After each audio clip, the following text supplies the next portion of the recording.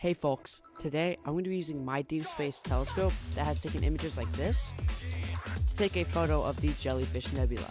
But before I do that, I need to wait for the clouds to clear, which could be days or weeks. While we wait for the clear skies to come, this is the Jellyfish Nebula. The Jellyfish Nebula is a celestial masterpiece in the vastness of space.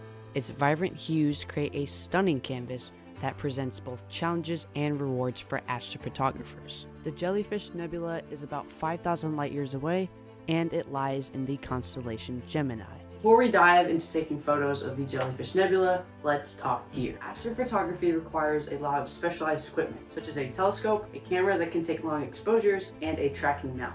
Using a narrowband filter can enhance the contrast of the nebula against the background sky. For this image, we are going to be taking 30-second exposures at ISO 3200. It has been 2 weeks since I said that. Yeah, 2 weeks.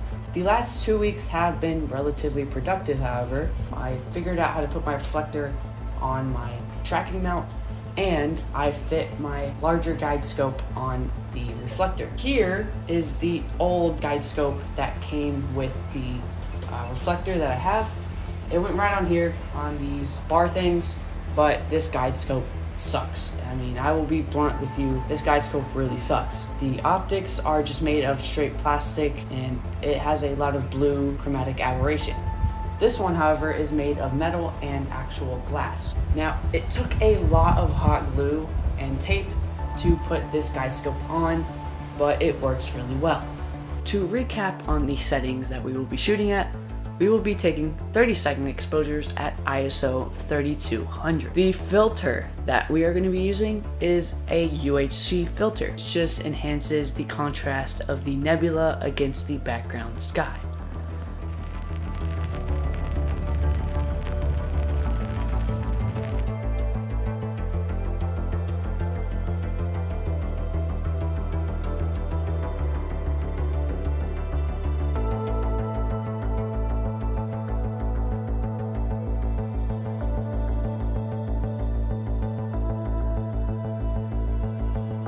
So it is finally imaging night, but I don't necessarily want to be imaging on a Monday night. Usually during the weekdays, I do go to bed a little bit early because I have school. But hopefully over the 3 days that are clear out of the 7 days of this week, I will be able to get 3 hours of exposure time. Now each night I should be able to get at least an hour of exposure time before I head in and go to bed. I recently explained all of the settings that we will be using, such as 30-second exposures at ISO 3200. I have everything perfect. I'm just gonna wait for the sun to set and we should get to shooting right away. Now, I also forgot to mention that the moon is in its crescent phase, but that really shouldn't affect my photos.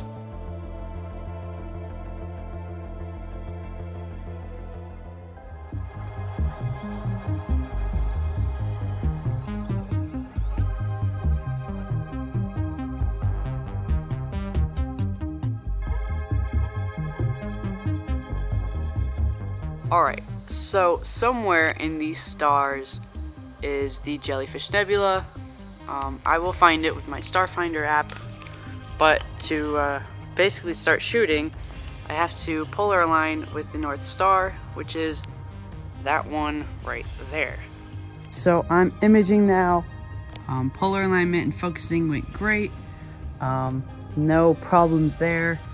I'm taking my test exposures to see if I got the correct polar alignment, and hopefully I don't see any star trails. Everything was very easy to find. Propus, which is the star that the Jellyfish Nebula is near, is relatively bright in my night sky, and I was able to locate it first try. Oh, look, there's space junk right there in the middle of the screen. I'm not moving the screen right now.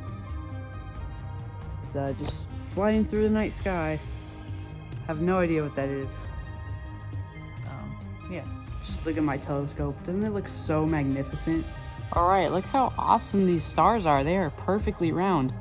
And if you look in the center of the screen right here, that does look like the top of the Jellyfish Nebula to me. So hopefully, the 3 hours that I get on this target will be enough.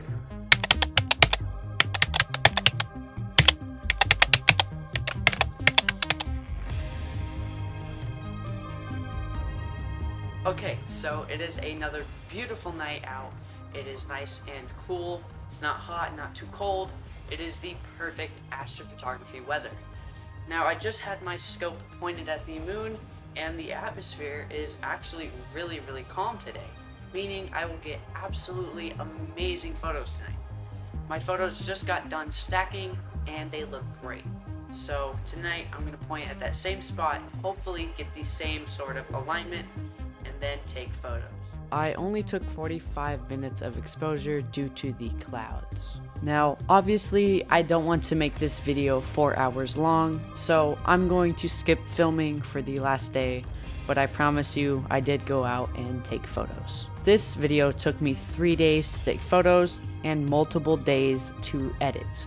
So please, if you really enjoyed this video, make sure to hit that subscribe button. Until next time, clear skies. Seriously guys, thank you all so much for over 400 subscribers. Your support really means the world to me. And for a celebration of over 400 subscribers, I'm going to give you this image. Until next time, clear skies.